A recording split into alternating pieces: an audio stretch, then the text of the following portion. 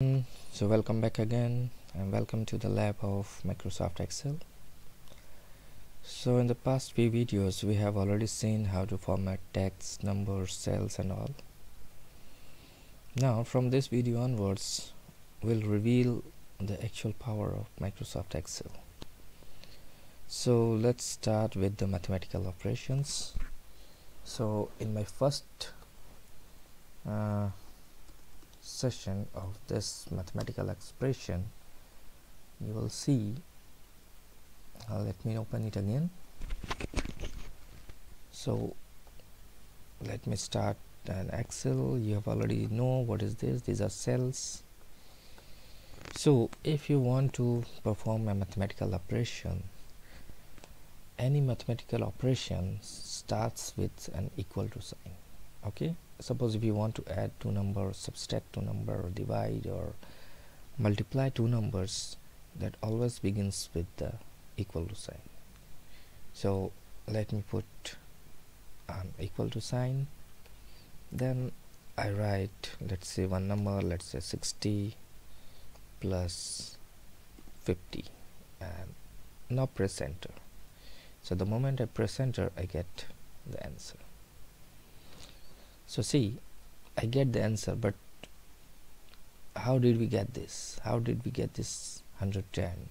Is it 90 plus 20, or it's 100 plus 10, or it 50 plus 60? So we don't know. So to get this, or how this 110 comes, so for that you have to just select the cell, and in the formula bar you see the actual thing is coming. Like here also, if I let's say, let me remove it.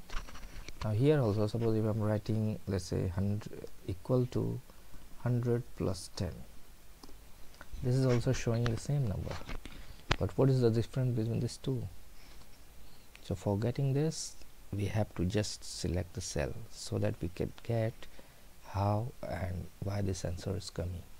So when I select this, I get 60 plus 50. Similarly, when I select this, I get 100 plus 10. Similarly, if you want to perform a subtract operation, you can simply write equal to followed by 20 minus, let's say 100. So get minus 30. Similarly, if I write here equal to 120 minus 40, again I get plus 80. So you don't know how to, why this answer are coming. So to check the answer, what are the number used, so for that you have to just select the number and you can get it.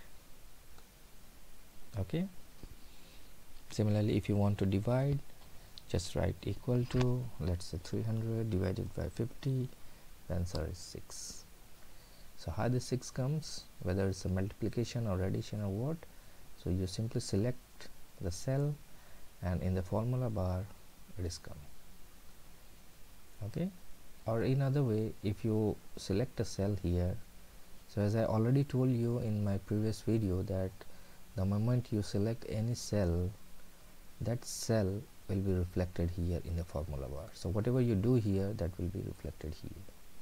So if I'm writing equal to, let's say 30, for into, you have to press star into 20 and hit enter, you'll get the answer.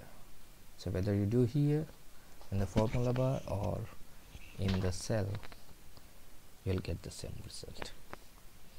So this is a very simple example I've given. So as you are beginner, just practice by writing this thing in the cell.